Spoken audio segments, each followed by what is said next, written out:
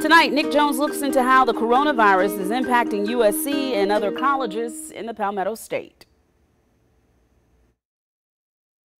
As the pandemic continues, colleges and universities are figuring out how the pandemic is impacting them and how they'll be handling it. Some schools have decided to post their coronavirus testing data on their website. One of those schools include the University of South Carolina. Right now, there's 1,026 active cases at the school. 1,017 include students. The other 9 are employees. About a week and a half ago, the number of active cases were only 86. So far, the school has conducted 12,814 tests. The total positive rate is 10.2%. One school in the Midlands who hasn't seen many cases on their campus is Columbia College. Now, we have some distinct advantages. It's a small school. We have a campus that's probably built for about 1,000, and we have 600 day students and 300 evening colleges. We're able to accommodate them. Dr. Peter Mitchell, the interim president, says Columbia College has only had 2 positive cases of COVID-19, both being students who live off campus. Those students are also staying at home. The school keeps a weekly tally of cases and sends out a report on Friday afternoons. We are reporting the heck when we receive them. Obviously, we had it Friday, so we'll be starting to do that this week. It was only our first week on campus. But we'll continue to do that. They've been supportive. We've been following all the DHEC rules, both in terms of the classrooms and in the dining hall and on campus as well. Dr. Mitchell believes their culture of caring and the guidelines in place will keep the campus a safe place to learn. If a student does test positive, here's their plan. They're then advised to go home. If they are in contact with them, we have a floor within the residence hall for resident students that will quarantine.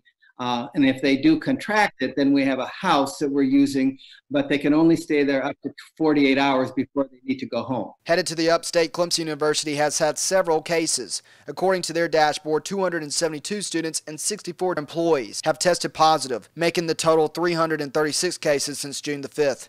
More than 8,000 people have tested, making it 3.9% positive.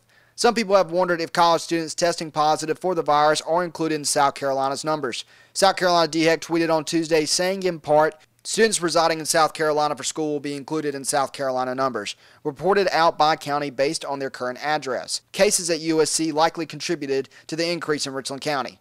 Nick Jones, News 19 WLTX. Well, since USC has ramped up its testing, students have been seen waiting in long lines to get tested on campus. Here's how school officials plan to fix that.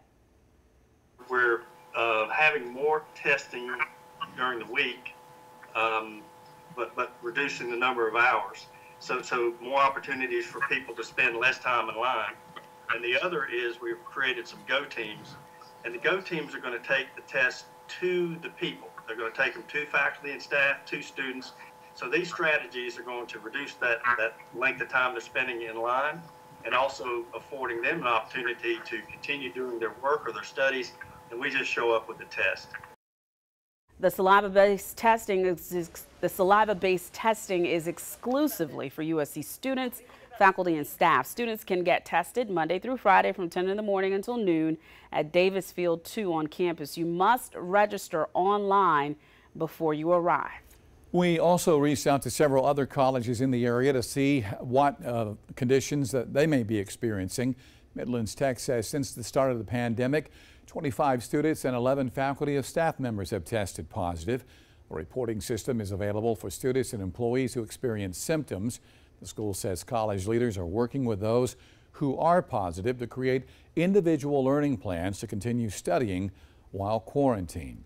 Allen University says it uses a vendor for its testing. The vendor contacts DHEC with any positive results. At this time, the school will not provide a daily breakdown of new cases. The university requires testing on a continual basis throughout the school year for students, faculty, and staff. The testing is free, by the way.